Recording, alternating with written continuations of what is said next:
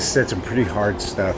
I'm reminded of what he said in Matthew on the Sermon on the Mount. He said, "You've heard it said, an eye for an eye. But I tell you, do not resist an evil person. If he slaps you on the cheek, turn the other one also." He said, "You've heard it said to love your neighbor and hate your enemies, but I tell you to love your enemies and pray for those who persecute you." And I'm thinking of Jesus like hanging on the cross. And there he is, he's like hanging, there's guys gambling below the cross for his clothes. And he says, "Father, forgive them, for they know not what they do." I think a lot of people hear those things from the Lord and they're like, I don't think I can do that. I think some people are like, I'm out on Christianity because I can't love like that.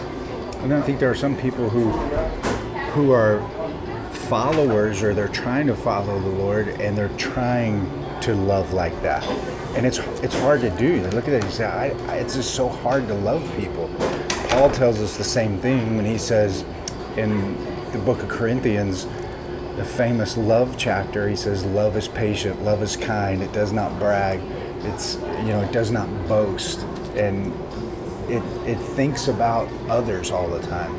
So we think of that and go, man, that sounds like hard stuff to do. And there's no doubt it is hard to do if you've not been conformed or transformed by the power of the Holy Spirit. So the reality is, like when I'm dealing with people and I interact with people who claim to follow the Lord, it might be surprising to you that more often than not, I'm offended by somebody who claims to be a follower of the Lord in the way they treat me, as opposed to someone who's not.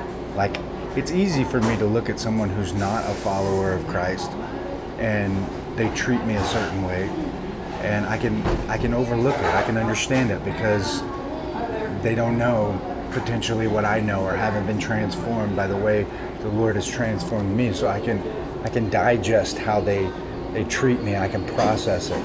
But when a person says they're in the kingdom and I get the same kind of treatment from them, it's like, I don't understand that. Like I can't wrap my mind around it. And here's the thing, is we read these hard sayings of Christ. We go, man, that's hard. But the reality is, once you meet Christ and he transforms your life, it should be harder not to love that way. It should be harder to not be a forgiving person. It should be harder to be jealous than it is to not be jealous. Because when we've met Christ and been transformed by his power, and we've experienced his love, we've experienced his forgiveness, we're not the same thing we used to be. So if you find it hard to love people, if you find it hard to love the unlovable, if you find it difficult to be willing to turn the other cheek, you might look at yourself and go, have I really met Christ? Do I really know what it is to be transformed by his power? Because the truth is that when we've met him, it should be hard not to love the way we're supposed to love. And I think I'm reminded of this, and I'm sensitive to it because there's so often that I hear and I read things on social media, and I'm like, I thought this person was a follower of Jesus, and I'm having a difficult time wrapping my mind around it. So here's what I want to do today, is I want to push back, and I want you to wrap your mind around the fact that, am I really a follower? Have I really been transformed? Because if it's easy for you to hate, I'm not so sure that you can say, I've been transformed by the power of Christ.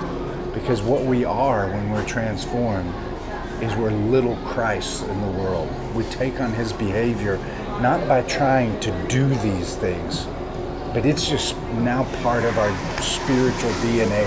It just happens inside of us. So I want to challenge you to be introspective. Take a look at yourself.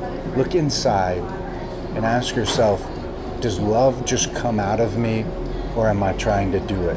Because when you've met the Master, it ought to just come out. We'll see you next time, and make sure that as you're encountering people that are hard to love, you're looking at it and going, this shouldn't be that hard, and use it as a tool to analyze. Why is it so hard?